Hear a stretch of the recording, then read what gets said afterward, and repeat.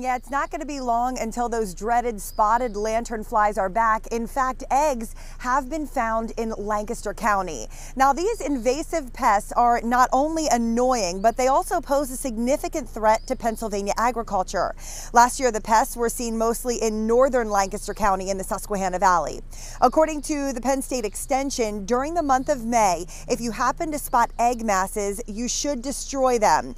During this time, you can also place sticky bands around your trees to capture the spotted lanternflies after they hatch. Now, in the month of May is when those eggs start to hatch. We will see nymphs from May to August and then adults from August to December.